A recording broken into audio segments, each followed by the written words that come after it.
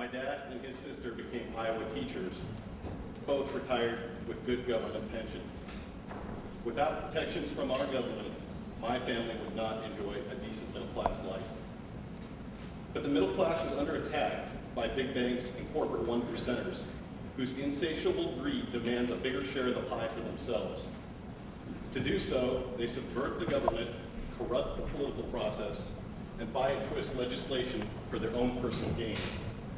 They work to destroy laws protecting hard-working middle-class Americans. They solidify their power with unrepresented influence they use to declare their companies are people without responsibility. As a union member, as a husband and a father, I look upon the government to help ensure we remain safe and financially secure. I saw so many people unemployed, underemployed, so many homes that were being foreclosed on, and just a lot of unfairness in our society. So I became passionate.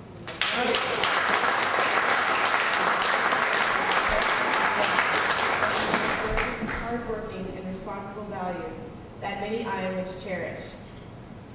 I am also a college graduate from Iowa State University. I grew up with the notion that if I work hard and educate myself, I can create a good life for myself and my future family.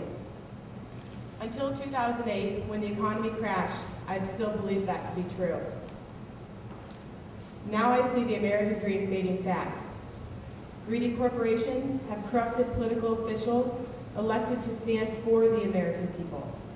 In doing so, the 99% has lost their power and their voice.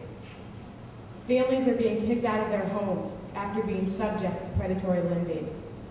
The cost of health care has gone so high that many families are forced to decide which child is covered. Students are finding it harder and harder to find a career that they are not overqualified for and that pays for their monthly tuition bill. This is not right, and that is why I am here. I see an economy which over the past few decades has enhanced the wealth and power of the 1% at the expense of poor and middle-class Americans. I see a concentrated financial sector which continues to dominate our economy and political institutions despite plunging the country into a recession. I see my fellow graduates take jobs and enter careers they loathe simply to pay off thousands in student loan debt. I know something is very, very wrong. Awash with cash and overwhelmed by concentrated corporate power.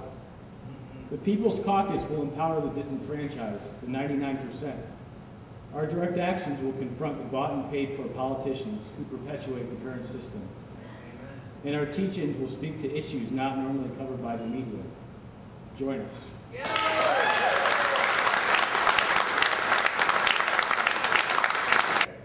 From 10 a.m. to 5 p.m., we will be holding teach-ins about the issues that are important to the 99%, from knowing your rights to community organizing to corporate personhood. These are topics that will interest everyone.